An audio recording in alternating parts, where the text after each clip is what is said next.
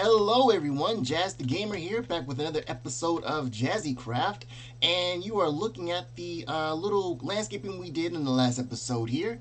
But today we are going to do something a little different. We are going into the Nether to do some building. Yes, we're going to go into a dangerous territory which we are trying to take over and own for ourselves. What are we going to do today in the Nether? Well, we are going to, one, work on the tower that we've been working on my streams called the Nether King. If you have not seen it, every Monday at 5 o'clock p.m. Pacific Standard Time. And we're also going to build a blaze farm. That is the main topic for today's episode, a blaze farm, because we need lots of fuel because coal is just not working for us.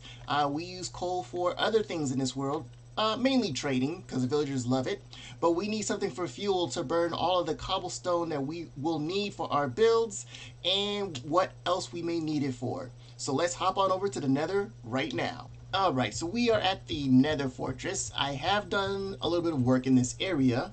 As soon as we get up here, we may have to fight, may not. Oh, yeah, we do. We're going to ignore these guys for now. We need to get straight to business. So if we come back this way, there should be a blaze farm. Not there. There might be one around this corner. Up these stairs. And over, this way. Here it is. So we need to put some light around here to hopefully stop these guys from spawning. I know that sometimes even though you put light, they still spawn. But we need to clear all this out and then we will start building. We're going to use the same, see, he still spawned. I don't know why. We're going to use the same building or same farm built by JazzyCraft. For more detail, you can check out that video or his video or her video and to see how it is built. And once I finish, I will show you the end product.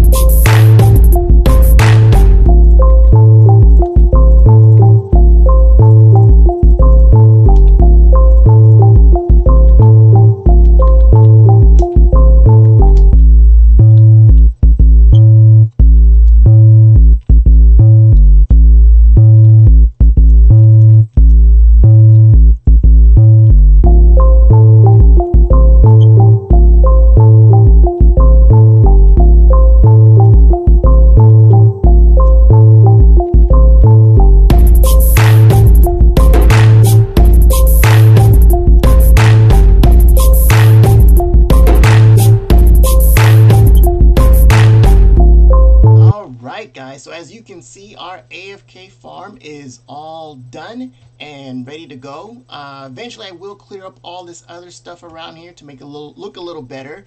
But for now, we are going to go down to the bottom and do a little bit of AFK for about 30 minutes so that we can see how many drops we get of blaze rods. We have sharpness 5 and looting 3. And also repair this pickaxe that we were using to build. So what I'm going to do is, one, make this area, close it off, make it a little secure, put a door, and then stand here for 30 minutes and see what we get.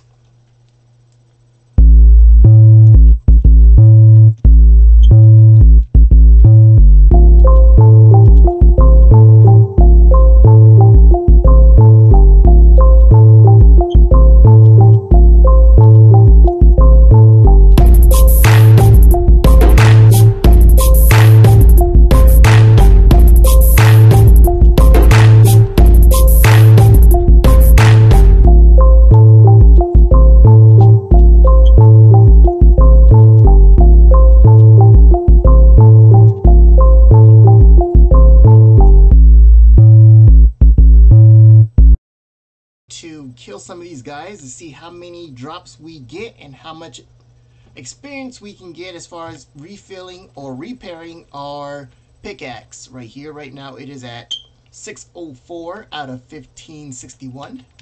So let's start. One thing I don't have on this sword is sweeping edge. I need to add that.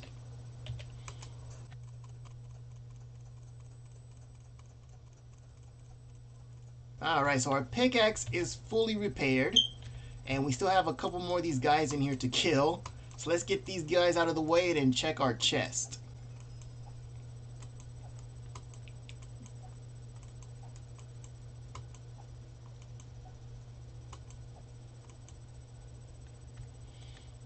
Alright, so a majority of them are all done. Let's get this last guy here. And, this guy, well, they're just going to keep falling. So, there we go. So, after about 10 to 15 minutes, we have 2 stacks, and they are still coming in. Oh, no, 2 stacks plus 9.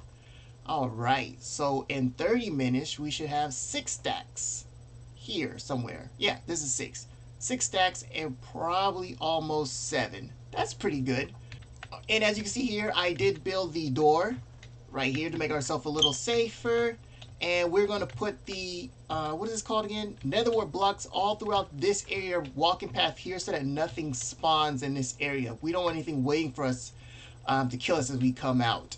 Alright guys, thank you for joining me on this episode here of building our blaze farm so we can get more fuel for all of our smelting purposes. If you did enjoy it, please like, subscribe, and leave a comment. And until next time, adios. Bye.